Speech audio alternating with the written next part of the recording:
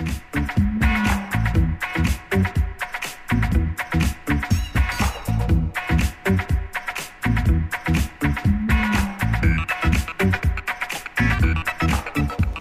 I'm Jennifer George, and welcome to another episode of Hollywood Exclusive.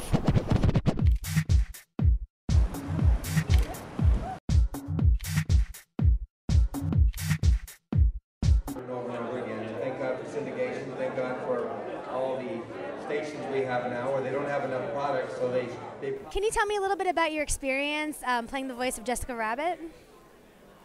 Oh, well, that's a long story because, you know, that movie made more money than any movie, they say, and they didn't use my voice, but they did a caricature of me, everybody tells me, and actually, you know what, you're not going to believe this, I've never seen the movie.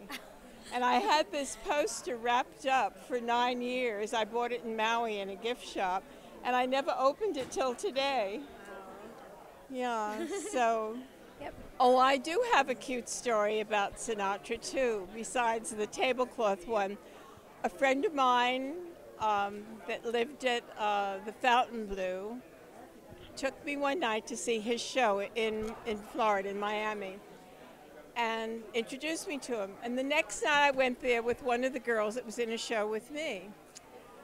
And we sat up front and we watched the show. And then the show was over and I started leaving.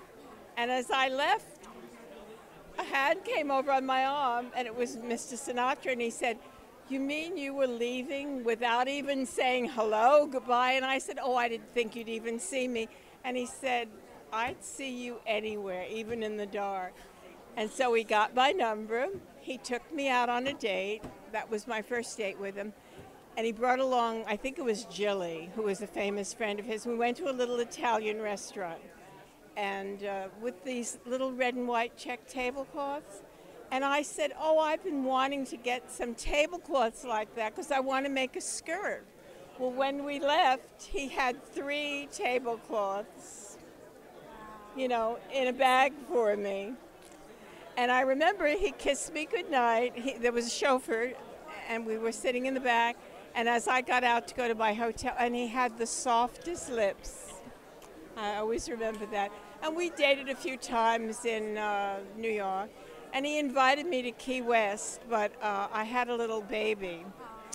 And I had her with me all the time. And I didn't want to take her on a yacht, so I didn't go to Key West. And also, when you go on a yacht with a gentleman, you know, I didn't know if I was ready for that, you know, right away.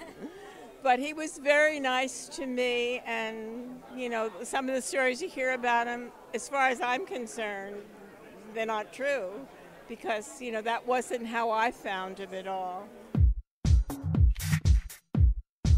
And we hope you enjoyed the show. Thank you for watching Hollywood Exclusive.